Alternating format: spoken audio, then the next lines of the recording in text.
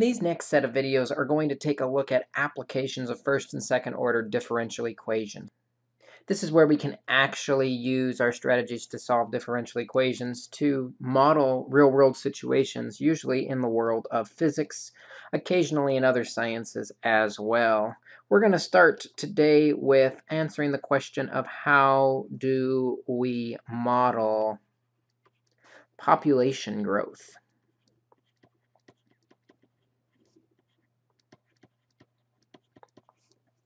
And the first type of population growth that we're going to deal with is where it's proportional growth. And you've actually seen proportional growth before, this differential equation, all the way back as far as Math 99. You just didn't know you were actually looking at this differential equation. If it turns out that the birth rate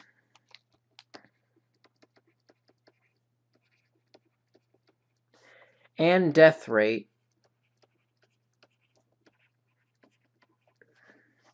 of a population is proportional to the population. And that seems to make sense, that the more people there are, the more people that will be born and the more people that will die. It's proportional. If you've got a population of just 10, there's not going to be as many births and deaths as if you had a population of 1,000,000.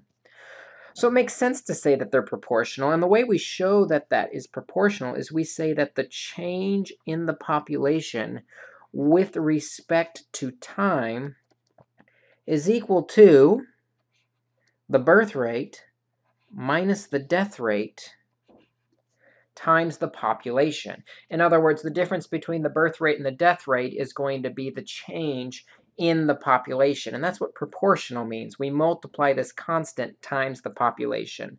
Now, usually we're going to summarize this birth minus death constant into just one constant. So you'll see something like dp dt is equal to a constant times our population.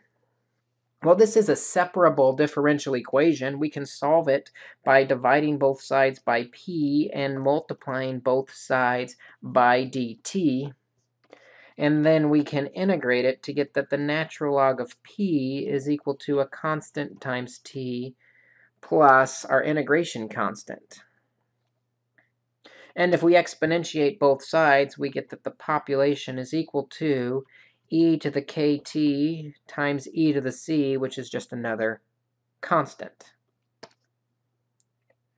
Well, we can solve for that constant c by saying at time 0, the population is some initial population, which means our equation then becomes p naught is equal to c times e to the 0, which is 1. So I know then that the initial population is that constant. And so we end up with this final formula for our population growth. The population is equal to the initial population times e to the kt. And what's interesting about that is we've seen it before. That is continuous exponential growth. We saw it in finance with continuous growth on your investment, where our final investment was equal to the initial investment times e to the interest rate times time, where the interest rate was that constant. It also works for population growth as well. Now we can alter this situation slightly. Let's say instead of saying the birth and death rate or the growth rate is proportional to the population, rather than a direct proportion, let's say that the population growth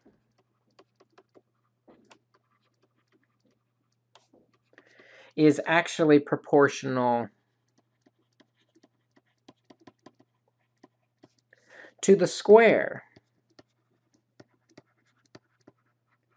of the population.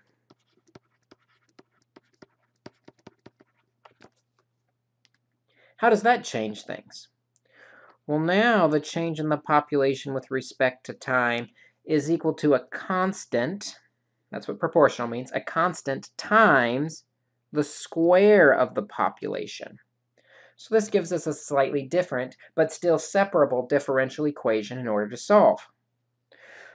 We can multiply both sides by p to the negative 2 and by dt.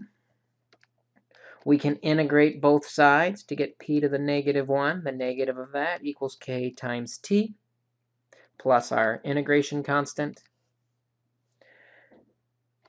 Distributing that negative 1 through to the other side, multiplying both sides by negative 1, we get negative kt plus, technically it's a different constant, but it's still a constant. So we can take the reciprocal of both sides to get 1 over negative kt plus our constant. We just have to solve for that integrating constant, which again we can do because we'll assume at time 0 we've got some initial population. Well, that means the initial population is 1 over negative kt becomes 0, c. And so we can solve for c by taking the reciprocal of both sides. So this gives us our population equation is 1 over negative kt plus 1 over the initial population.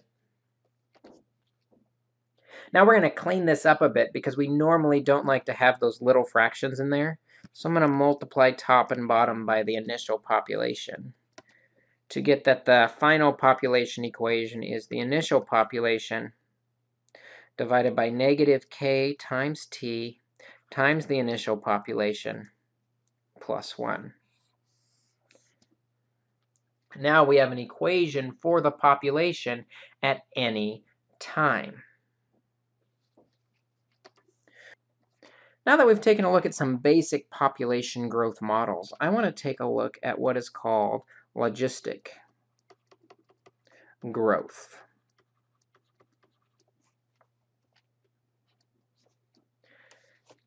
Logistic growth is going to behave a little bit different than the other population growths we've seen because the idea is a population can't grow forever. Eventually, it has to start leveling off because of a limitation of resources or because the death rate overtakes the birth rate. They're both changing. So we end up with this thing called logistic growth. And this probably models population growth better than any of the models we've seen before. The idea is often birth rate is a linear decreasing function of the population. In other words, the birth rate is equal to some initial birth rate minus, we'll call it B1, it's the slope of the birth rate times the population. The idea here, and you see it sometimes in population models, when a population is small, they tend to reproduce at a higher rate versus when a population is larger because of limited resources, they're going to reproduce at a smaller rate. And so we end up with this linear decreasing function of the population. Yet the death rate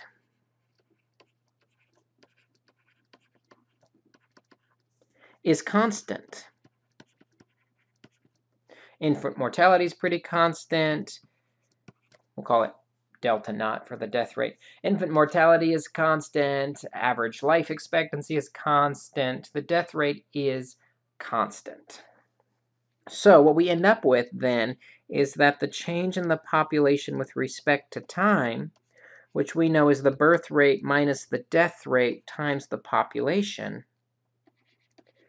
ends up being, the birth rate is now beta naught minus beta 1 times the population minus the death rate, which is delta naught times the population.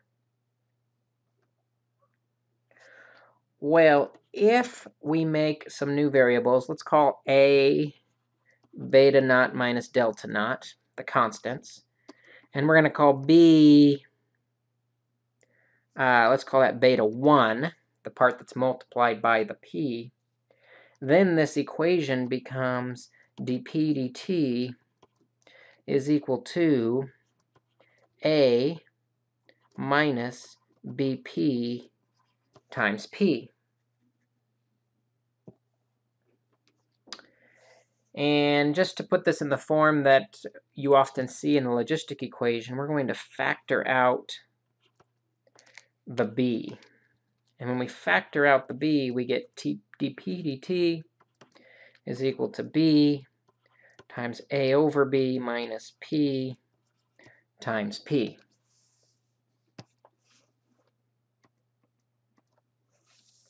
I'm going to make another substitution here to make life easier. I'm going to say B is equal to my constant.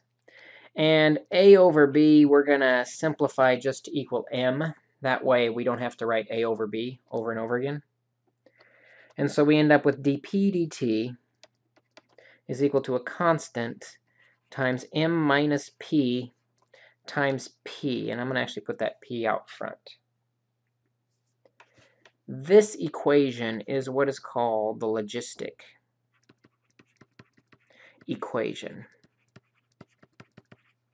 And it's probably the most accurate equation we have to model population growth, whether it's population of a species, and animals, fish, even bacteria or viruses. It turns out this logistic equation, logistic growth, is a very great model to represent that. So let's solve it to see if we can make an equation for how the population grows over time. As we do, we're going to get 1 over P times M minus P, moving the population to the dp side, equals K dt.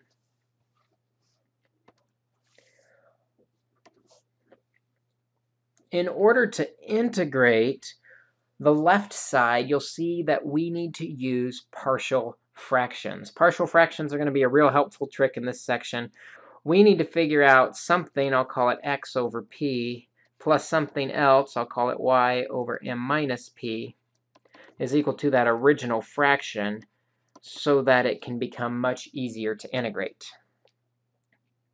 So as we solve, we have x times m minus p plus y times p equals 1. If I let p equals 0, I've got mx equals 1, so that x is 1 over m. If I let p equal m, then the first part goes to 0, and I've got my equals 1, so y is equal to 1 over m as well. So now that first fraction becomes x, which we said was 1 over m over p, plus y, which we said was 1 over m minus p, equals k dt. And I forgot that dp on there. We're still trying to integrate, but I'm going to hold off on integrating one more time just to make the algebra a little nicer. I'm going to multiply both sides by m. That's going to clear out those little fractions. And so we're actually integrating 1 over p plus 1 over m minus p dp equals the integral of mk dt. Okay, so that'll give us the natural log of p plus the natural log of m minus p divided by -1 equals mkt plus a constant. Okay, let's keep cleaning this up. We get the natural log of p divided by m minus p is equal to our mkt plus a constant.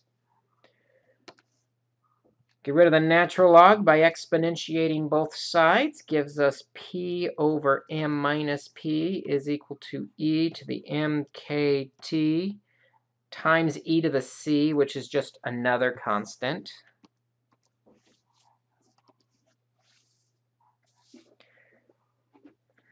Let's solve for that constant right now. Let's use the point 0 initial population. So we've got the initial population over m minus the initial population is equal to constant times e to the 0, which is 1. So now I can write this as p over m minus p is equal to the constant, which is p naught over m minus p naught, times e to the m k t. All right. Still trying to solve for our population p. Let's clear the fraction by multiplying both sides by m minus p, so that the population is equal to, we're going to distribute through p naught m e to the m k t over m minus p naught minus p times p naught e to the m k t over m minus p naught. Now let's get all the p's on one side by adding it to the other side. P plus p times p naught e to the m k t over m minus p naught is equal to p naught m e to the m k t all over m minus p naught. We're almost there. Factor out a p, and we get 1 plus p naught e to the m k t over m minus p naught is equal to p naught m e to the m k t all over m minus p naught. Finally, we've got a p alone that we can solve for by just dividing both sides. But before we do, I'm going to get a common denominator. So we have p times, our common denominator is m minus p naught. And we get that by multiplying by m minus p naught plus p naught e to the m k t equals p naught m e to the m k t over m minus p naught.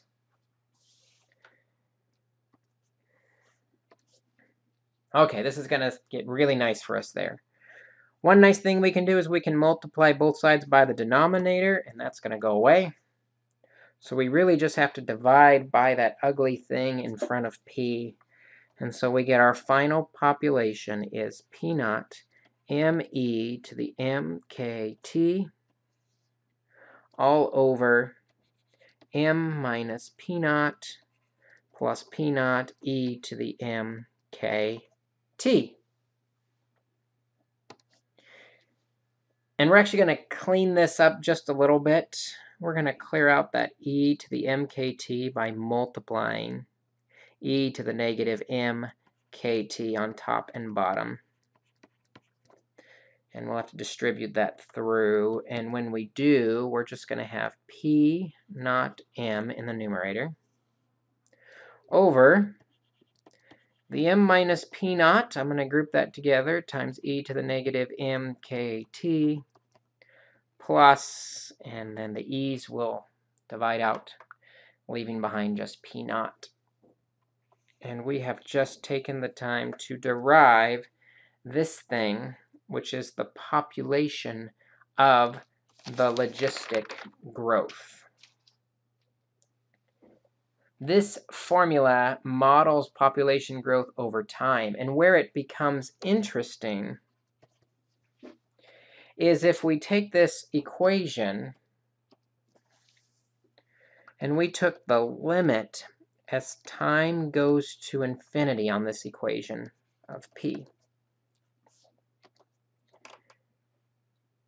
If we do that, time's going to get huge, which means we've got e to a negative huge number. E to a negative huge number is 0, and 0 times anything is 0. So all of that part's going to go away, which will leave behind just p naught m over p naught, which reduces down to just m. What that means is as time goes to infinity, the population of this culture is going to approach M. M is the maximum capacity of the population.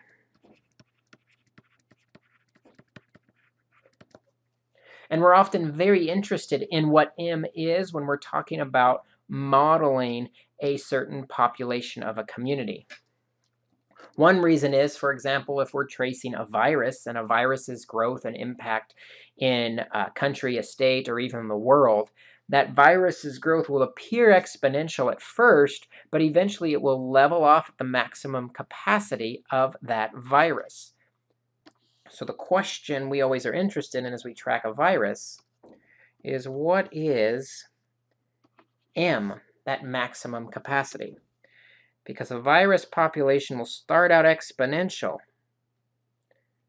and then it's going to hit an inflection point where it starts to level off then, and will flatten out at that maximum capacity. And actually, that'll happen regardless of where we put the starting point. If we start here in the middle, it'll just start going up towards that maximum capacity and level out.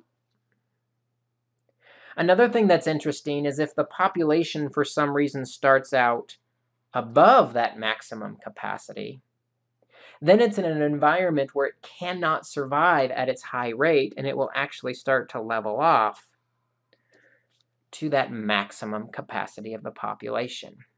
Asymptotically, no matter what, the population will be approaching that maximum capacity.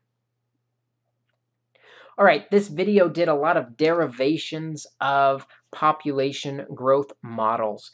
The reason for that is the assignment today is going to ask you to derive various population growth equations. Sometimes it'll give you some numbers, which might be a little easier to work with. Sometimes you have to work with the constants to manipulate it to the correct form. So you need to practice with both of these as we're modeling population growth today, and then tomorrow we'll move on to a different model. Good luck.